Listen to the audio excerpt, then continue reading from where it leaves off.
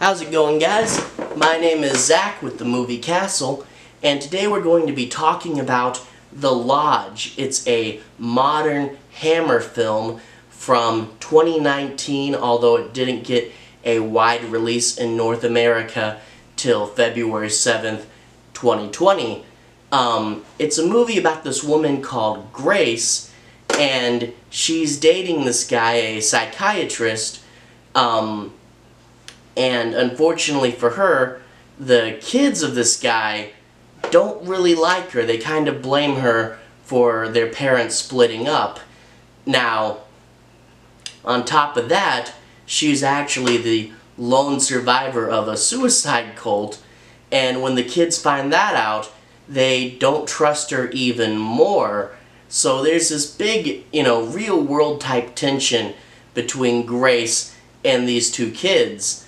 And then it gets to be Christmas time, and the dad has to work, which kind of throws a wrench into their Christmas plans, and it winds up where if they want to go out there as early as they wanted, Grace and the kids are going to have to spend a couple days by themselves until the dad can get back with them.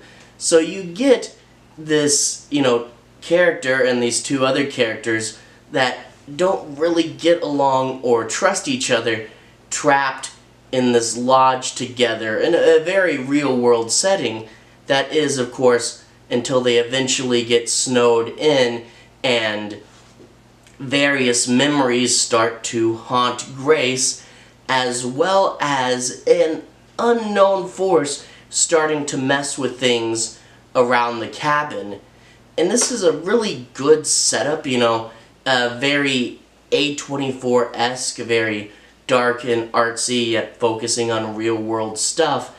You get Grace trying to be as good as she can to these kids, and it is told from her perspective, but the kids having a very good reason not to trust her, between the parents and, of course, finding out that she was in a suicide cult. Even though she's your main character, you see why the auxiliary characters are very weary of her.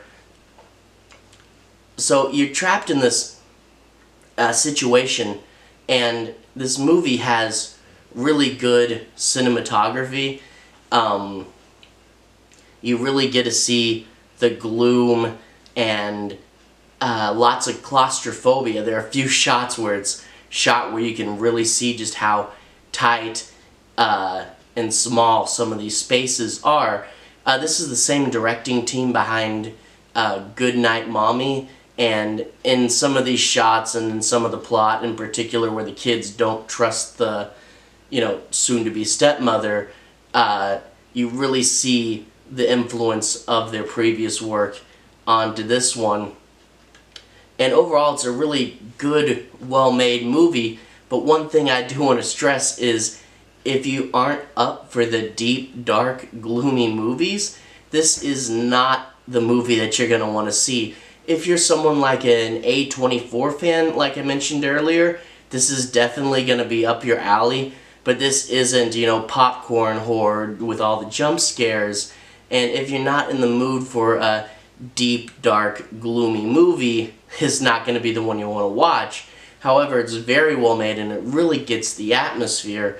But yeah, if it's something you're not in the mood for, it's it's what the whole movie is.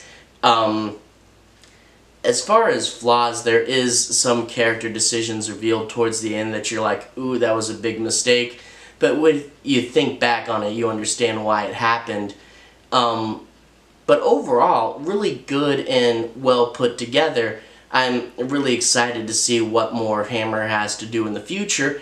And actually, coming up on this channel, I will review The Invisible Man, which just came out from Universal. So it's really cool that we have a Hammer movie and a Universal movie all getting wide releases really close to each other. That's just, as someone who covers Hammer and Universal a lot on this channel, that's a really interesting thing to see. Anyway, I will cover Invisible Man soon. Anyway, I'd like to thank everyone who's liked and subscribed. You're helping the channel out. And I'll see you guys next time. Invisible Man next week. I'm not sure if they'll be on Tuesday or Thursday, but I'll see you guys later. Have a really good day.